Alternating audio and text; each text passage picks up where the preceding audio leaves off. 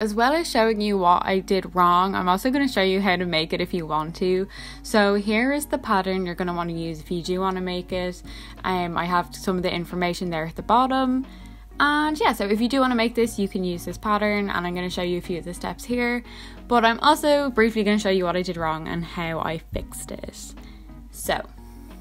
So I started off by making my first square, which is 6.5 inches by 6.5 inches, and I chained 26 here to achieve my 6.5 inches.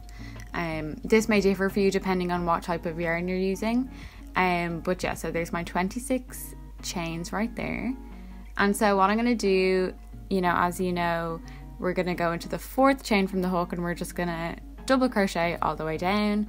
If you're not used to any of these steps or you're a beginner, please do feel free to check out my basic stitches video, where I go over like chains and double crochets and different things like that. So if you're unsure, go check that out and come back here whenever you're ready. So basically I'm going to go double crocheting all the way down to the bottom of the row, and then I'm going to chain 1 and do my turning stitch. Again, this is in the basics video, so you can refer to that if you're not sure. But it's basically just single crochet into that first stitch there.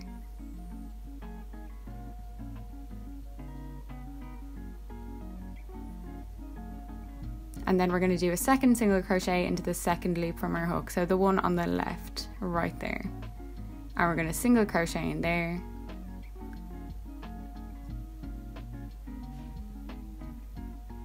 And that is essentially our turning stitch. And then we're going to double crochet into every stitch along the row until we get to the end, where we do that again, the turning stitch, and then we double crochet. So basically we're just repeating the same thing over and over again until we get to 13 rows, and it's going to look like that. So that's just me tying off.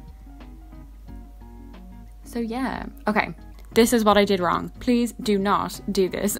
So I basically wanted to do like a cardigan style moment, like the ones that have like the diagonal bit at the top.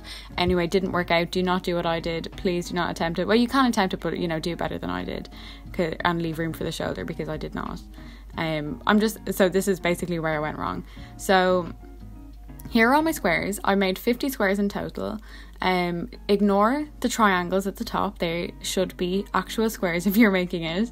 But yeah, here are all my squares. It's a big job, so fair play if you get this far, because it takes a while. So anyway, these are all my squares, and I'm just going to briefly lay them out now in a second, just to show you what they look like when they are kind of looking like they're attached, the kind of vibe. So that's what it's going to look like. These triangles will be squares for you though. So we're going to start on the ribbing now, and what I'm going to do is I'm going to chain 12, which is 2 inches. So that is going to be the length, or the height even, sorry, of our ribbing. So 12 chains there. And we're just going to be doing front loop single crochets for this ribbing in general. So to start off that pattern, or type of stitch, we have to do 1 row of normal single crochets. So I'm just going to go all the way down this row with a normal single crochet, and then once I get to the end of the row, I'm just going to chain 1 and turn my work, and then we're going to be looking at that V on top, and we're going to be sticking our hook right through the middle to get that front loop on our hook, and then we're just going to single crochet normally into that stitch there, and we're going to go all the way down the row doing our front loop single crochet into every stitch along. And then, so the length of these are going to vary. So I think we're going to be having to create 5 different pieces of ribbing. So 2 of them are going to be 9 inches. Those are for the wrists. Obviously make them bigger if you need to, or smaller depending. We're going to need 2 that are 13 inches, and we're going to need 1 long one that is 26 inches long, and they're going to correlate to so the 26 inches is going to be for the back piece, 13 for the 2 front pieces, and the 9 for the wrists. So yeah, complete them, and now what we're going to do is attach our squares together. So this bit was so tricky for me. It's also very time consuming, but this is basically how you do it, and it's such like a neat kind of way of doing it, because I've never been able to like get it looking like this before, so I thought I'd share. So basically all you do, so get the yarn, you know, get it through, double knot it on, secure it tightly at the bottom there, leave a tail so you can weave in the end there at the end. So we're gonna get our tapestry needle there and just get that onto our yarn.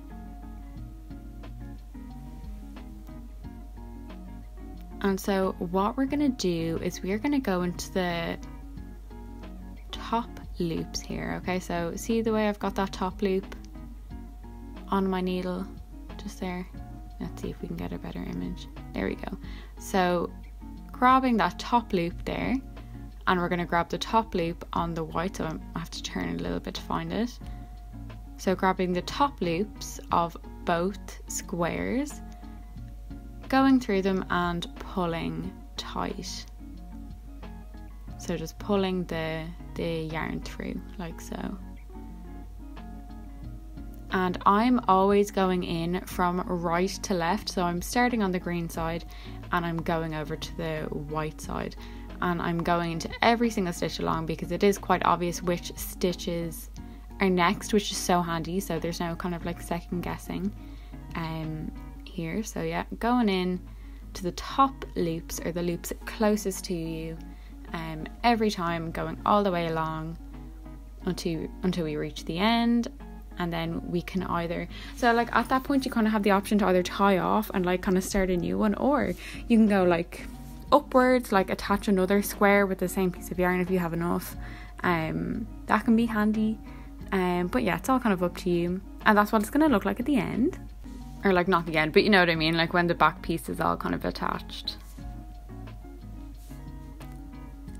So now we're going to attach the ribbing onto the bottom.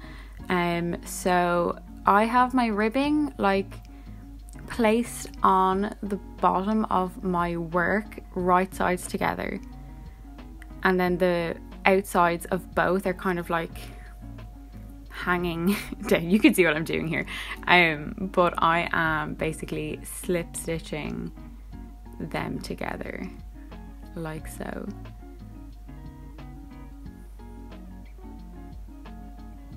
And so like that seam is going to be on the inside, so we're not going to be able to see it. I'm sorry if this isn't clear, but this is really just kind of a quick overview of what I did. Obviously if I was doing a tutorial I'd be doing this in super great detail, but I just thought this, you know, be better. There's so many tutorials out there for the Harry Styles cardigan. I just thought I'd give you a quick overview of what I did. So actually this is quite interesting. So for the sleeves, I attached my yarn onto the side, and I wanted to create like a big puff sleeve, basically a big puffy sleeve. So what I did was I attached it there, double knotted it on, chained one, and so what I'm going to do is I'm going to skip a few purple stitches, and then I'm going to pull the white back and go into the stitch right beside my starting stitch. So I'm skipping a few purple stitches, but I'm going into the very next stitch on the white. So skipping and then pulling it back like so.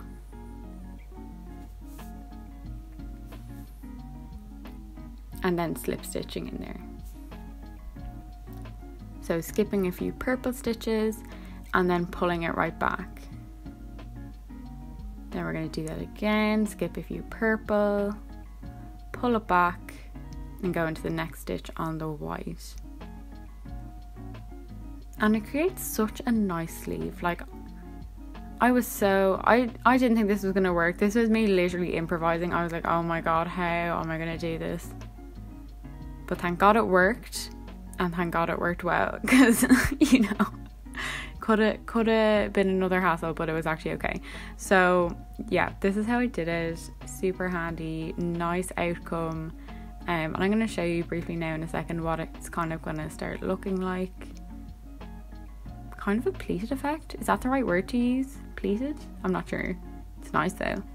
So yeah, it's kind of going to start looking like that. And the whole thing will fit on. There you go. So the whole thing will fit like so. And then we need to attach, okay, so this is what it's going to look like. Again, these triangles for you will be squares. See at the very top, that like the very top of the triangle, that is how much room I left for my shoulders. I'm so sorry, like what was I thinking? Anyway, so tragic. And I cannot believe I didn't notice. Like, I'm still out here filming a tutorial. Emma, please realise, like, it's so funny. Anyway, I have to laugh. But anyway, so what I'm going to do is I'm going to sew up the sides, right sides facing. I just put a stitch marker right underneath the sleeve so I know where to slip stitch up to attach the sides. So here's me just slip stitching the sides together like so. And I'm going to go all the way up to the stitch marker, tie off. Here's me looking at the sleeve again, and here's me attaching the sleeve. So I understand that this probably isn't very clear what I'm doing, but if you do want to know how to attach a sleeve, you can look at my sweater tutorial, the pink one. I show you how to attach sleeves in that one in great detail if you would like to have a look at that one. So basically, yeah, just attach your sleeves, and then we're going to do the kind of like white trim on the front. So I'm going to go all the way around, starting at the bottom of the ribbing, going all the way around to the other side of the ribbing on the front. So I'm going to start at the bottom, I think left hand side, and I'm just attaching my yarn, and I am attaching it, chaining one, and I am single crocheting into every stitch along to create the trim. And I did 6 rows of single crochet for this, or I did 3 rows of single crochet and then 3 rows of half double crochet, but that was my mistake. I would recommend doing 6 rows of single crochet. Okay, so now I'm going to show you how I fixed what I did wrong. So I'm going to come back now in a second. Thank you so much for watching this part of the tutorial, and I'll see you in a second.